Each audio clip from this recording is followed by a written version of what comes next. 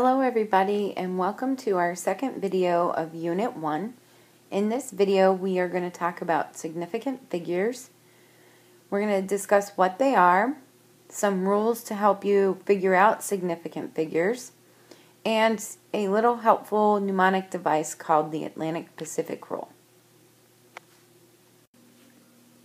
Significant figures, or sig figs, are all digits plus one estimated digit in measurements or calculated data.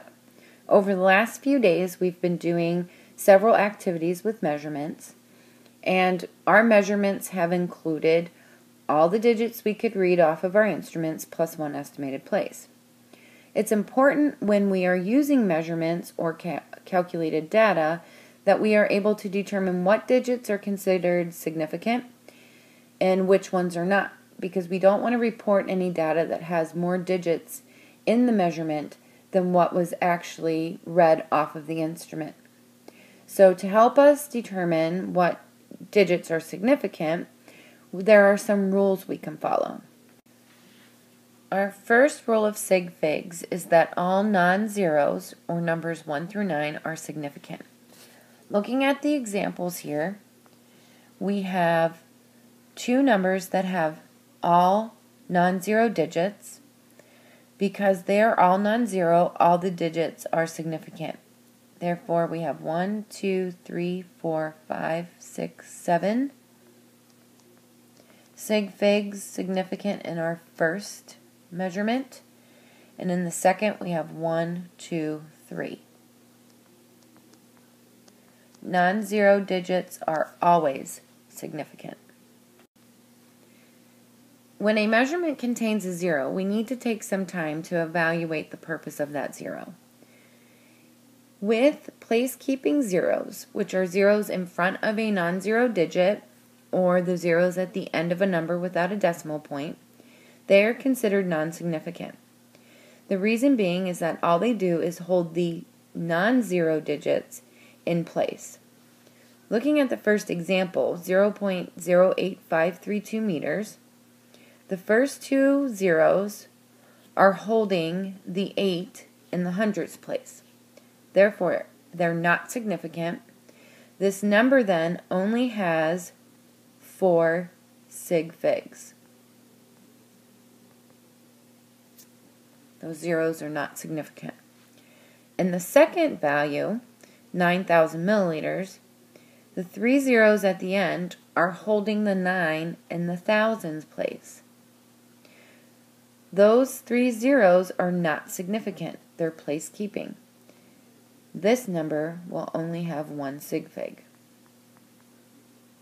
Any place-keeping zeros are not significant and will not be counted in the total number of sig figs for a measurement. What zeros are significant? Any internal zero, or a zero that is sandwiched between two non-zero digits, is significant. Looking at our examples, we have 2 internal zeros here between the 1 and the 2, so they're significant. This number has 6 sig figs. In our second example, we have 2 internal zeros, one between the 8 and the 4, and one between the 4 and the 5. This number has 5 sig figs. Any zero that is between two non-zero digits is significant. The other type of significant zeros are the zeros that will follow a non-zero digit with a decimal. Here in the first example, 0.567000 nanometers, they have 3 zeros at the end. Those 3 zeros are significant because it follows a non-zero digit after a decimal place. This number has 6 sig figs. In the second example, 12.00 liters, we have 2 zeros, and they are significant because it follows a non-zero digit after a decimal place. This number has 4 sig figs.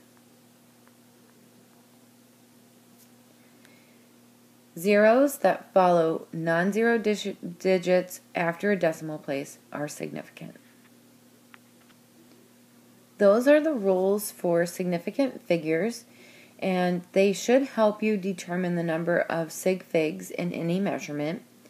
But I also have a mnemonic device that I like to use to help you determine the number of sig figs in a measurement. The Atlantic Pacific rule is a great mnemonic device to help you figure out the number of sig figs. In this rule, we pictured the United States, and we know that the Pacific Ocean is on the west coast and the Atlantic Ocean is on the east. And depending on whether or not the number has a decimal, it will determine which way you're going to travel across the United States. If a decimal is present, you're going to proceed from the Pacific to the first non-zero. If the decimal is absent, you're going to advance from Atlantic to the first non-zero. Looking at this example, we do have a decimal present. We are going to travel or proceed from the Pacific to the first non-zero, which is our 2. As we continue to proceed across the country towards our east coast, that 2 and anything after it will be significant.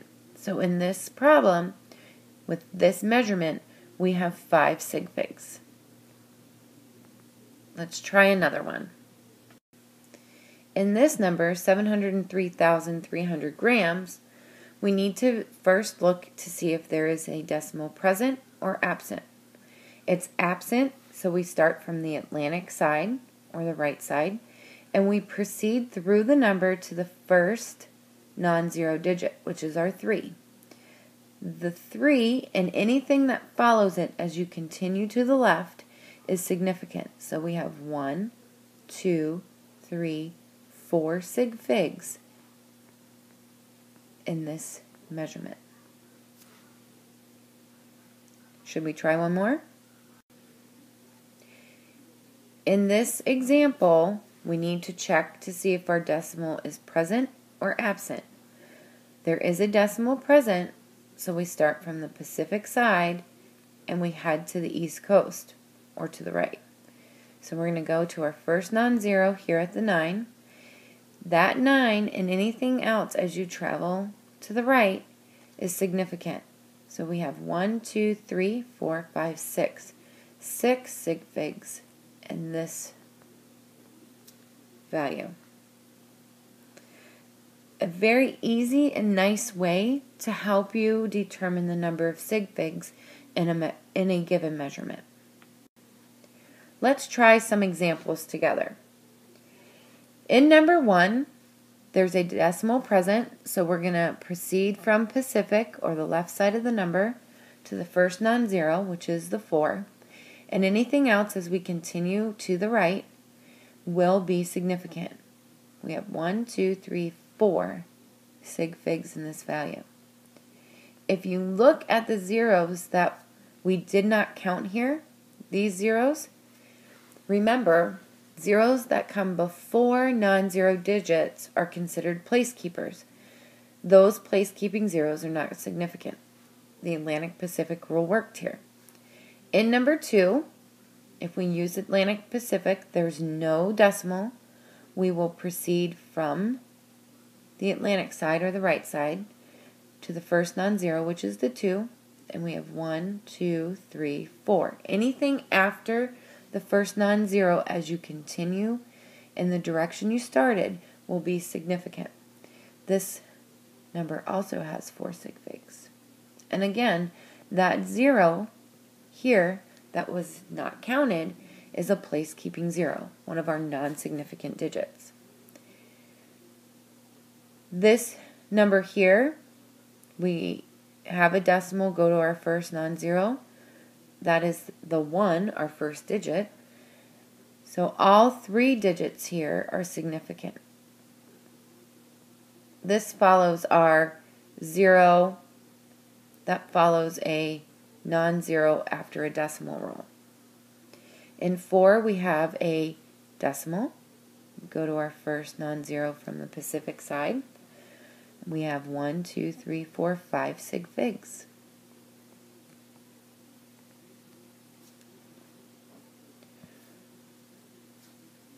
Number 5, we look at it, proceed from Atlantic. There's no decimal, it's absent. We have 1 sig fig. Number 6, we have a decimal, so we proceed from Pacific, and all 3 are significant.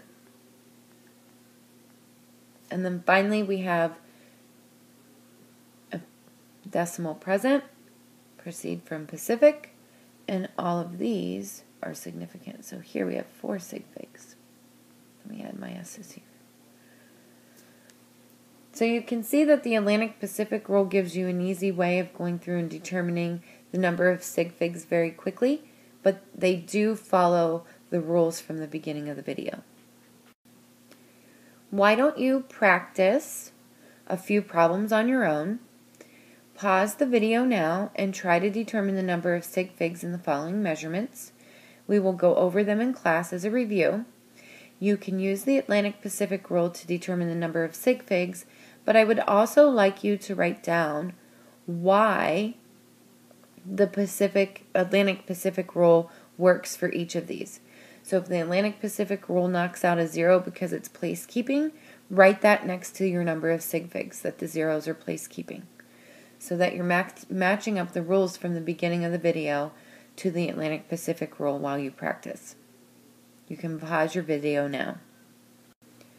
Sometimes we need to record our measurements to a certain number of sig figs, especially if it comes from a calculation in our calculator. Let's practice a few of these. In these 4 examples, we want to record each value to 3 sig figs. Looking here, the first thing you want to do is find the first significant digit as you're reading the number from the left to right. Our first significant digit will be our 4. We're going to count out 1, 2, 3.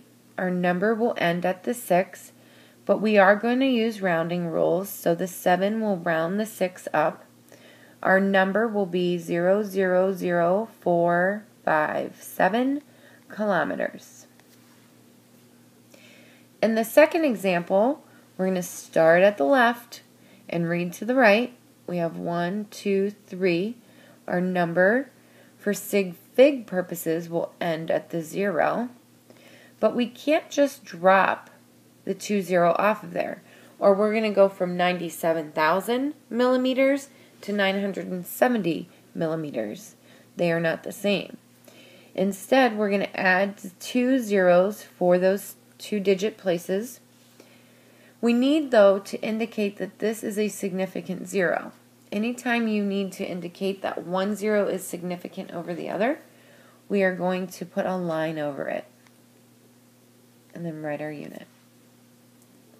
In number 3, start at the left. 1, 2, 3.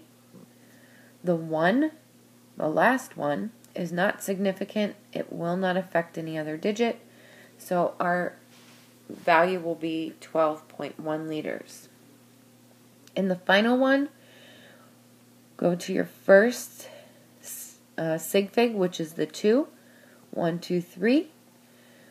Our number will end at the 9, but the 5 will round the 9, and since the 9 will round up to 10, it will round the 7 to an 8. So it will be 27, I'm sorry, I wrote this number wrong. It will be 0.028. Can't drop this place, so we need to include a 0 with our unit. So make sure that you're following rounding rules and not dropping any place-keeping zeros that we may need. Now try some of these on your own. Write the numbers and your answers in your notes. We will review them tomorrow in class. Thanks for listening, and I'll see you tomorrow. Pause the video now to complete these problems.